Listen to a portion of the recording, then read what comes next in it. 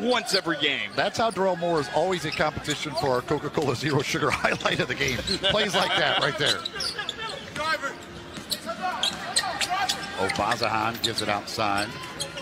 Peter JOK.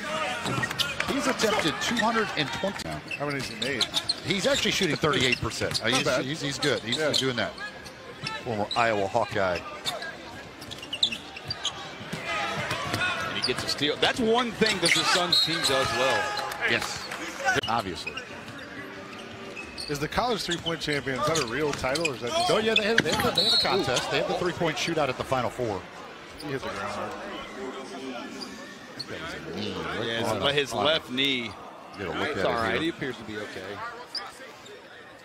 That's last week for the Hustle. Yes. In a loss. Yeah. I were thinking about Tyler Harvey and the issue of Grizz Time that's out now at the games, the game programs, and spoke to him a couple of weeks ago. And what an interesting story for a guy who, you know, he was going to go to, like, I think a Division II college, and then his coach happened to get a D1 job, and he got to walk on there.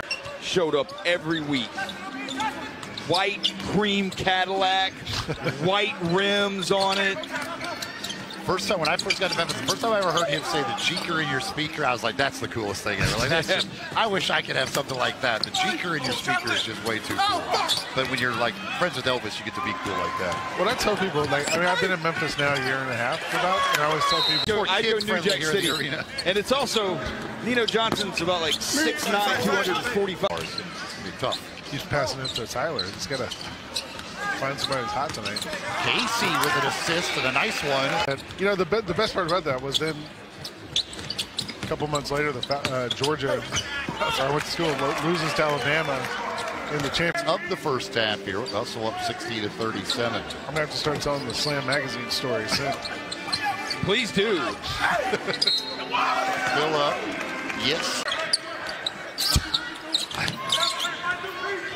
At least it was in a complimentary way. Of course. Favorite sons. There was people love the chicken biscuit. When I was in high school, it was different. Whether it's teams raising money to go on trips or what, they go to Chick-fil-A and buy a giant box of chicken biscuits and bring them around the room. And Burger King for breakfast, I want a sandwich. That's understandable. Yeah. I get that. I'm just telling you. It's an underrated item that nobody ever talks about. I got a Sun breakfast item for you. How about a sunny side up egg? I can't go wrong with it. Oh man! I don't even know scrambled eggs. Give me some runny yolk all over those hash browns. Oh yeah. Tariq Phillips scoops that one up and in.